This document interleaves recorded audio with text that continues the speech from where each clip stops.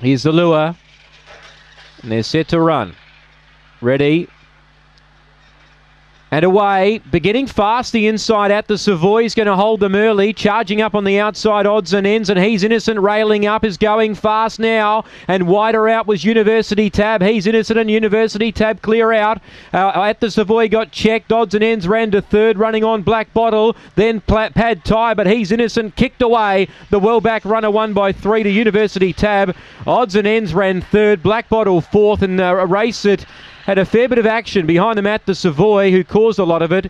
Al Hanna was well back with DC Comics, who never raised its backers' hope, and Black Bottle was back there as well. A roughhouse race, but the 3 will get the result. He's Innocent will defeat 2 University Tab. The best back runners have run 1 and 2 here, and Odds and Ends will get third, number 8.